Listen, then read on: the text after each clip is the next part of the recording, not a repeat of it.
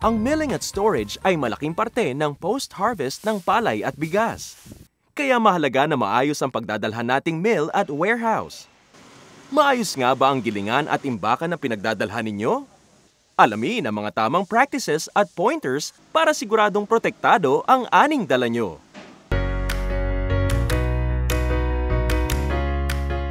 Ang maayos na structure at tamang practices can greatly minimize losses for farmers and also ensure the safety of the consumers.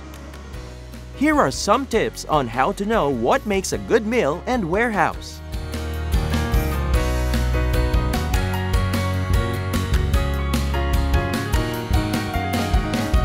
Ang mga bintana at bubong ng mill house ay dapat na may proper ventilation kung saan may circulation ng hangin. Ito ay upang mapanatili ang tamang moisture content of your grains sa 12 to 14%. Magdidepende yung kung gaano kalaki yung rice mill, yung mga bintana. Ang mahalaga may circulation yung hangin.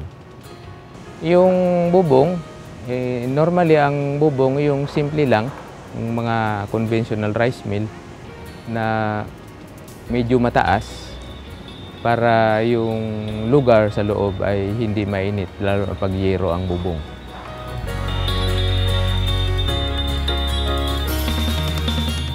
Para maging maganda ang recovery rate ng palay sa milling, kailangan i-maintain ang moisture content nito na 12 to 14% in tropical countries. Sa tropical countries, katulad sa atin, ang recommended na moisture content ay 14%. Pero sa actual, sa experience ng mga ibang miller, ibinababa nila yon hanggang 13. Kasi kung hindi naman sila hermetic storage, ordinaryong bag ang ginagamit, pag medyo basa ang hangin ng kapaligiran, so nadadagdagan yung pagkabasa ng palay na nakaimbak.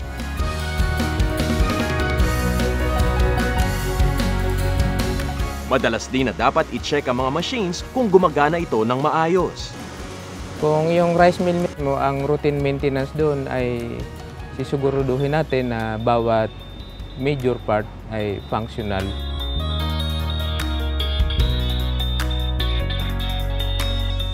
Ang kalinisan ay mahalaga sa milling house dahil ang mga bigas at palay nito ay para sa public consumption. Neglect for cleanliness can badly affect your profits. Routine dapat yung paglilinis. Hanggat maaari, pag pumunta ka sa isang rice mill, wala kang makikitang mga darak na nakaipon sa isang kanto, mga bigas na nakakalat. Kasi magiging dahilan yun o magiging lugar yun para pag-umpisahan ng tinatawag na infestation.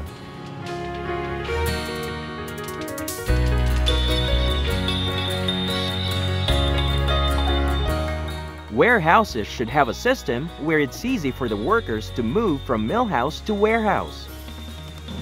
So, kumbaga, systematic yung flow ng produkto. Katapos, doon sa lugar na yon, pagkatimbang, pag-abante ng kaunti, nandoon na yung warehouse.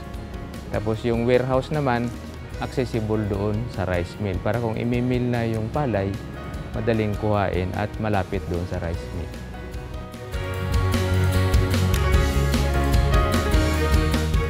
Always make sure that you follow the proper procedure when stacking sacks.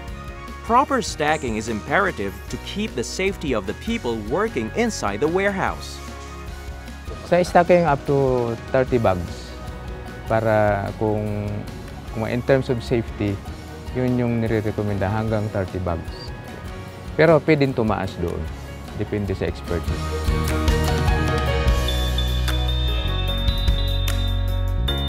Just like mill houses, good ventilation is a must for warehouses upang hindi amagin ang ating mga commodities.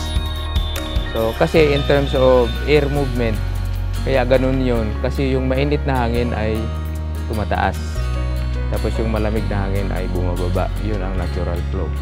Pag maulan, dapat yung ventilation mo ay hindi mapapasukan lalo na kung malakas ang hangin, hindi mapapasukan ng ambon.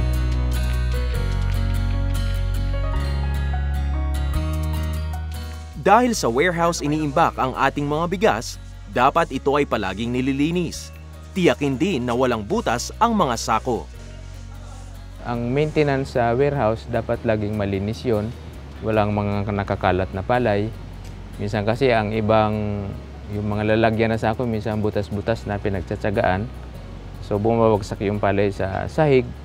So pag nagkaganon, mayroon kang lugar para magkaroon ng contamination yung ating stocks. Compliance to proper standards and procedures in milling and storing can minimize post-harvest losses.